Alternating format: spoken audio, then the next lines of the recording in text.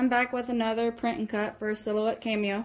I have the Cameo 4, so it should work on any of the Cameos and the new and improved portrait and the other portraits. I'm not for sure. I have the older portrait until I bought my Cameo 4 that I absolutely love it. But I'm going to explain what I'm doing today. So I got this blue line and I got this red line, and I'm going to show you why. This blue line is going to be my full cut, so it's going to cut out on the paper. And then the red line is going to be that kiss cut, so where it just cuts like a kiss cut sticker like you would on your vinyl and your sticker paper. So I have it set to 2 different colors. I'm pretty positive you can still do this on basic edition and up. I'm not for sure. I'm running designer on mine. So I have it set to my default settings on my registration marks because no special project, default, leave it alone. So I'm going to go print, then print, then adjust my preferences because in my last video I had it set up for presentation matte paper for my heavy cardstock. So presentation matte, set that to white, quality standard, all that looks good, so push OK. So we're going to go over to my printer.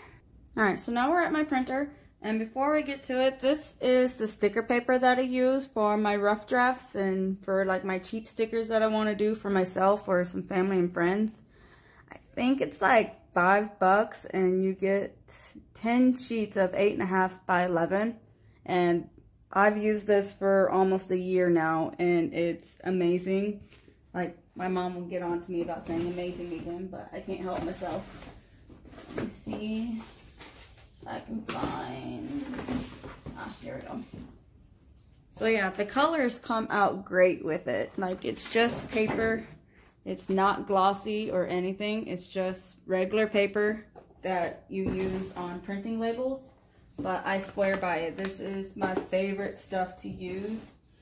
1, because it's cheap. 2, because it's cheap. And 3, you get a lot of it for that price versus getting a Cricut brand, getting a Silhouette brand, getting a name brand. It's not laminate. It's not waterproof. It's just plain stickers of what I would use it for when I do my packaging. So I already have a sheet in there. Make sure my printer's turned on. And push print. And this is my Epson Tank EcoForce 4700.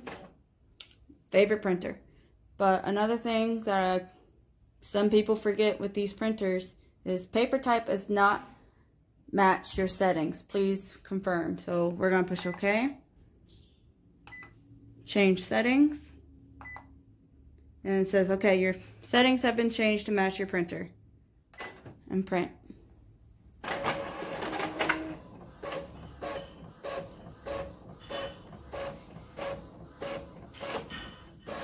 Alright, so that's done. So we're going to go back to the computer. Guys, I messed up a little bit, but that's fixed. I'm still learning this YouTube thing, so be patient with me. So we're going to go back to our up to our sin screen. And you see all our lines are red. We don't want that. So we're going to go up here into line. And then let's take a look and see. Look and see.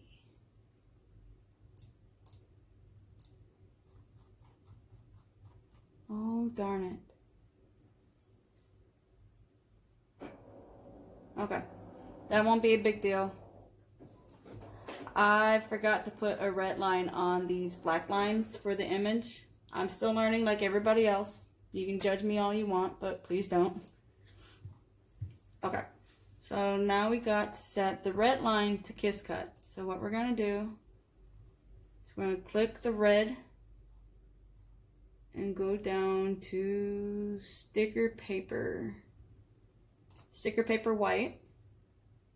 And then I always manually adjust my settings because Force 14 sounds a bit high to me for a kiss cut with this paper. So I'm going to set that down to 10 and blade 2. And then the blue line is what I want to cut all the way through. So what I'm going to set that at, I'm going to set it to textured cardstock. Alright, so that's set up. But now, we're just going to, normally what you could do if you're using another blade is you could put a pause right here, but we're using the same auto blade, so we're going to leave that be. So we're going to make sure red's set the way I want it set up, and blue is set up. That all looks fine and dandy and good. So we're going to put our paper on our mat, and I'm going to show you guys the registration process and how that cuts. Alright, so we're putting the mat in.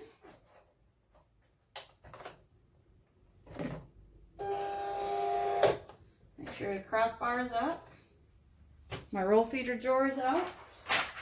Oops. We're going to push send. So it's going to cut that red line, and then it's going to adjust the blade again, and then it's going to cut that blue line.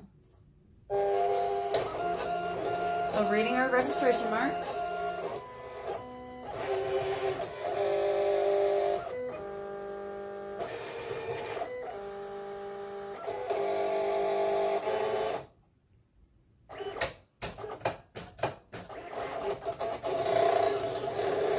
Right now it's going to cut the red lines on each one, and then I'll come back to you guys when it's ready to cut the blue lines.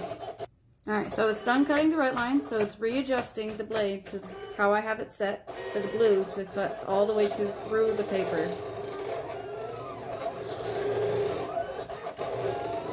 And that's on the offset blue line that we made. So I'll come back to you guys when that's all done. Alright, that looks like it's all done cutting. So what I always do is I just lift up a tip of my project and make sure that cut all the way through. And if it didn't, I can resend it for a recut. And it cut okay. Didn't cut great, but I'm not too concerned about that because I should have used a light stick mat, but I used my standard because my light sticks need to be restuck, or I need to get new ones. So when you guys peel vinyl or sticker sheets from your standard stick mats, peel the mat away from your project. That helps prevent any rippage, and creasing and foldings. Got a little rip right there, but that is the sticker backing.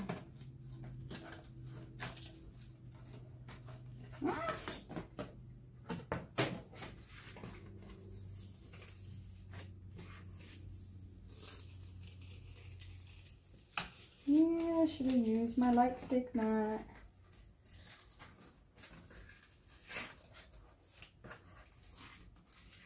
I'm not too concerned because I know how to take them off the mat. Practice makes perfect, right? Here we go. Okay, so when they're stuck on the mat like that, I have this little tool right here. And I just try ever so gently to pop it off.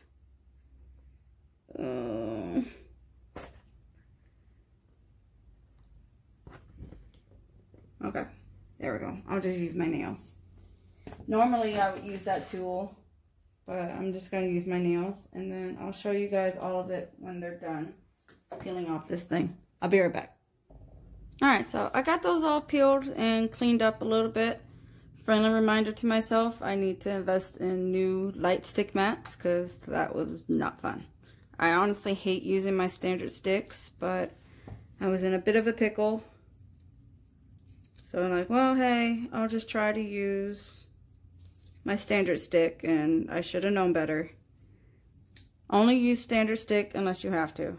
I always prefer to use my light stick mats, but like I said, they're not sticky at this moment. I've already tried to clean them, and I have tried to, I had some of these cleaned up. Re-stick them myself, but they're not sticky enough for my projects. They're sticky, but they still move around for the type of projects that I do. And I can't have that.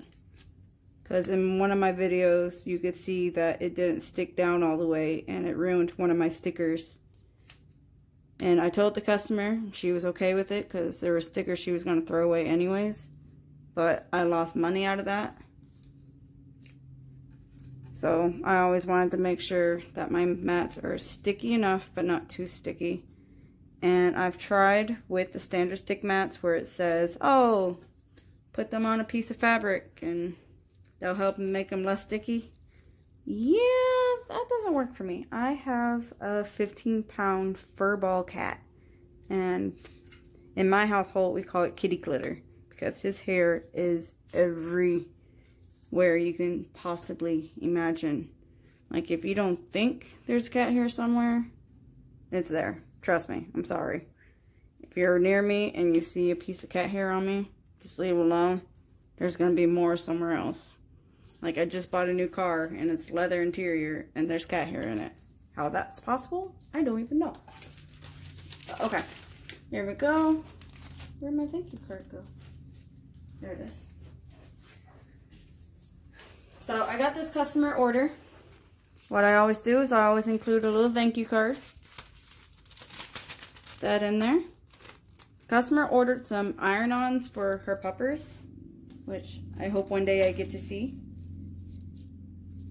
They're little wiener dogs, she says. And what she does is that she has little black hoodies for her dogs and she wants to put security on the back of them.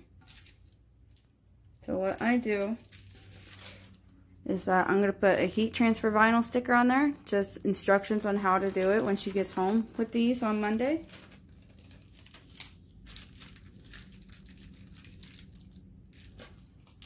And then, normally I have a thank you. But I think I'm just going to use another iron-on and put it on there.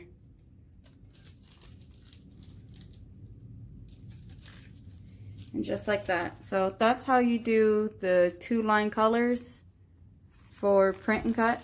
So that way it's set up with a backing versus like my Oops here has a backing so you can easily just peel it off when I throw it in my organizer. But there we are. If you have any questions, just let me know down in the comments down below. Feel free to like and subscribe. I try to put videos on here at least. I think maybe 2 or 3 on Saturdays if I have time, because I always make time for my crafts. So if you see them pop up, I'm always doing some sort of tutorial for somebody, or I'm trying to help out anybody with their Cameo Force that I can. And I'm not like one of the ones that hide all my imperfections, as you can tell. I like to show all my errors so that way you know I'm not a professional, you're not a professional yet. But we're in this together, alright? So you guys have a good weekend, and I'll try to post one more by the end of the day. Bye!